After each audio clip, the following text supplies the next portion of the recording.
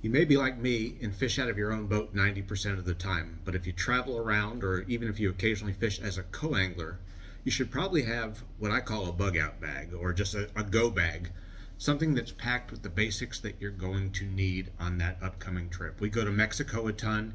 You may not go to Mexico, but maybe you do a Canadian fly-in trip every year. It was more confusing when I was going to Mexico 3 times a year. Now I'm going once or maybe twice. So it gives me more time in between trips, but that also gives me more time to forget what I may need. At the end of every trip, I make a list of the things that are depleted down there and that I need to bring back. And I keep it on my computer when I get home. And when Tackle Warehouse has a sale, I try to stock up on those things so I can bring them down with me on my next trip. But if you put them away on the pegboard behind you, there's a pretty good chance you're going to forget them. So as you can see, I have in the front of my garage, one of the first things when you come in, it looks like an absolute mess, and it pretty much is an absolute mess of boxes and bags and things like that. But there's this green bag that goes home, goes to Mexico, and goes back. It's sort of my mule for carrying things across the border. Some things I have ready to go that you can do the same as a co-angler. I have certain amounts of terminal tackle that always go back and forth with me. I know I could leave my tackle down there. Indeed, we do leave a ton of tackle down in Mexico. But there's something about leaving tungsten down there. Even though we've never had anything stolen or destroyed, you have a little box of tungsten like this and it's worth about $500. So my go bag, it's not entirely packed with the things I'm going to bring down there because there are some one-of-a-kind things, some discontinued topwaters or glide baits that cost $150 or $200 that I'll be using here in Virginia. But when things come from Tackle Warehouse that I know are just going to Mexico exclusively for Mexico's use, or if they're duplicative items, they go straight into the bag. So I have this bag ready to go for no other purpose than those Mexico trips. Let's look inside and see what's there. First thing, some of these Bass Mafia Chris Zaldane swim baits. Actually, these are Hannah's. Don't tell her that I have them in my bag. She won these at the Bass Fishing Hall of Fame dinner. Anxious to try them. We have another couple bags that we're going to use here in Virginia, but figured it made sense to put at least one bag down there for big fish country. There's also this 9-inch Berkley Nessie. My friends at Berkley sent me a bunch of them. I've used the 5-inch, which I didn't like so much, the 7-inch, which I liked a little bit more, hoping this 9-inch has a little more kick to it. I'm pretty excited about it. That's the perfect place to test it out. You know, I'm not a swim bait expert by any means, but bringing some of these bigger baits down there, obviously it gives you confidence. And if you use my 80-20 rule, just 20% of the day for new lures and 80% for proven winners, that proves to be a pretty good mix. Also have some Vision 110s that my brother just brought me back home from Japan in exchange for watching his dog. That's a win. This is the KVD, actually, the KVD Elite. These are Vision 110s in those special colors. Colors that you can't get in the US. So I figured that's another thing I need to bring down there. We're always going through jerk baits. More so in the winter than during our June trips, but we've had a couple of June trips where they've done really well. Also have my scale. I use that Brecknell Samson scale, like the one that they use in MLF. Never leaves this bag ready to go. I have another scale in my boat at home. Some of these Crush City Bronco bugs, that's one of their new Jacob Wheeler plastics. This is the one that I thought would be best for down at El Salto, either for a jig trailer or when we go in June to flip on some deep trees. We do pretty well flipping those big hardwoods on the edge of the river channel with a 1-ounce weight. Speaking of the 1-ounce weight, I have 2 of these Duo Realis boxes. One of them has tungsten exclusively, and one of them has worm hooks exclusively. Now the tungsten box is not completely full right now because I do have some weights that I need to have here at home. That will get filled up before we go. This hook box is pretty good though. It has a lot of 5/0, 6/0, some straight shanks here, sizes that I don't use as much at home.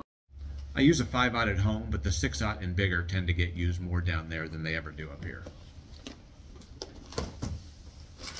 Also have some soft plastics. I know that I have plenty of Senkos down there, but on our last trip we had fun with this tilapia magic color, so I figured I'd bring 12 bags of those. There's someone who's always running out of Senkos down there. You can never have too many, even when you have hundreds. Get on a good bite. It's not unrealistic to go through 100 in a day. Let's hope that happens. Let's hope I come back with these bags completely empty next trip.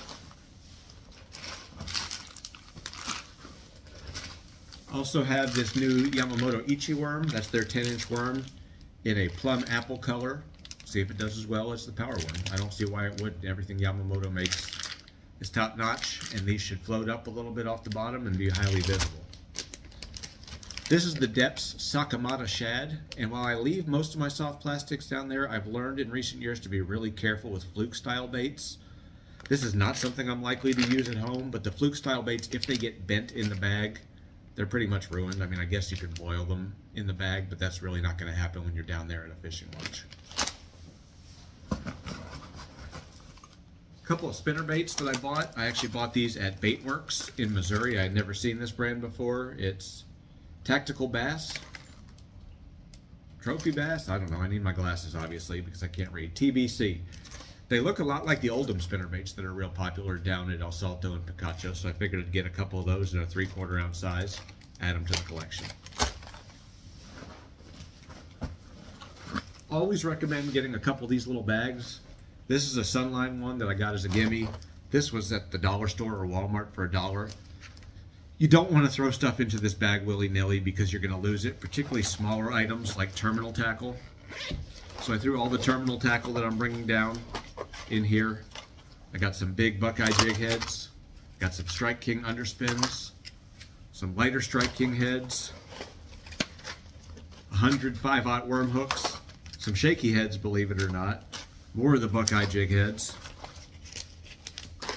And I'm real excited about these. These are Matt Steffen's Core Tackle swim bait heads. This is a bigger insert weight. I've done well with some of the insert weights in the past, but I've just been real impressed with everything Matt Steffen has done. I've been messing around with his hover rig lures. Like them quite a bit. Finally, I have 2 Plano boxes that are dedicated to Mexico. This one you can see has nothing in it. Some top waters and smaller baits will go in there later. This one has all of the crankbaits that I stocked up on after we returned from our June trip, so I should be ready to go. It has 6XDs, 8XDs, 10XDs, dredgers, a couple square bills. It's loaded for bear, and obviously I can fit a lot more in it. I've used girls' hair bands around the hooks so they won't stick together, and you can just pick out one bait at a time. Makes life a lot easier. And in fact, I even have a Ziploc bag full of those hair bands, so before we go home, I can get all the baits organized again so they won't be stuck together in a nasty mess when I get home. It may look like a nasty mess on the deck of the boat right now, but having one of these go bags is a lifesaver. It never goes anyplace but Mexico or home. You know you're ready to go. You know when new tackle comes in exactly where it goes so it doesn't end up lost somewhere on this pegboard or in your boat. That makes it much easier to pack for your next trip. I highly recommend that wherever you're going, if you go someplace special every year or a couple times a year, have one of these bags ready to go, and it'll make life much easier and much more organized, and it'll help you catch more fish.